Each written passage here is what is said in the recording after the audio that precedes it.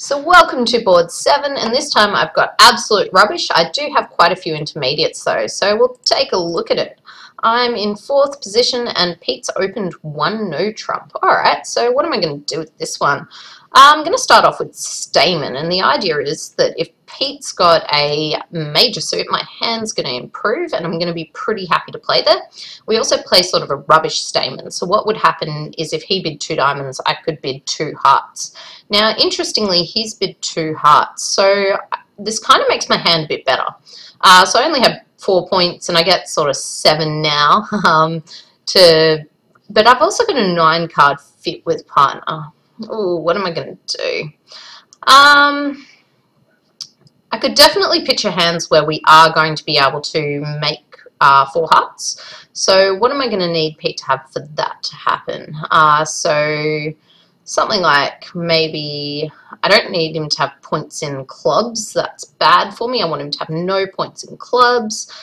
Even give him, say, something like King, Queen, King, Jack.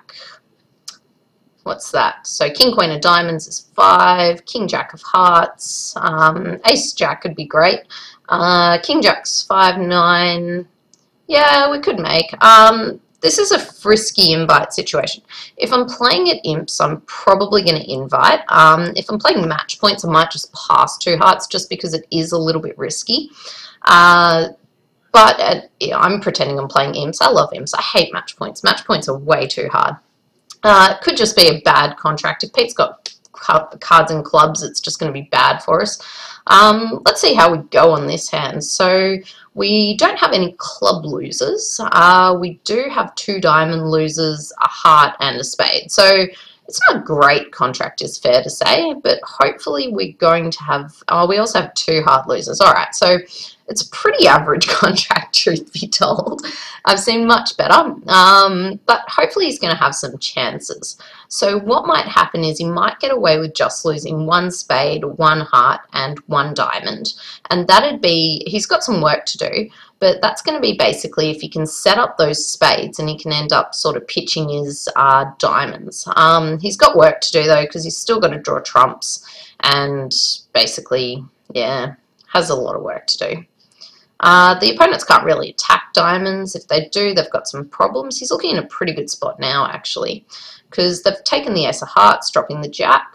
And what's going to happen now is that Pete will be able to draw trumps and he'll be able to knock out that ace of spades. And he's going to be in a really good position here.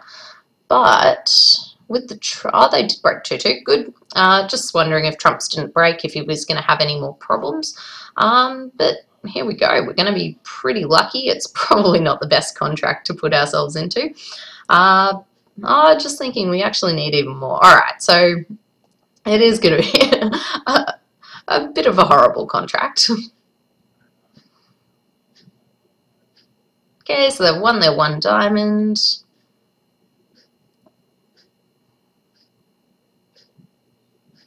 Now Pete's got choices. He can go for setting up the spades, which is his best one, and when that doesn't, if that doesn't work, so if the 10 of spades doesn't come down, what he's going to be able to do is take the finessing clubs. In all honesty, it doesn't exactly look like that's going to work from the 9 of diamonds switch, but you never know. 10 of spades, come on. No, so the 10 of spades didn't come down. How's he going to go? So just seeing if he's got any other chances. All right, so he might have, now he's looking at a squeeze possibility. So here, if somebody's got the diamond and also the spade, they're in a bit of a pickle. And he's just got to go for it. Unless he's playing for the doubleton king with north. You never know. So he's taken the double finesse. Unfortunately, it lost.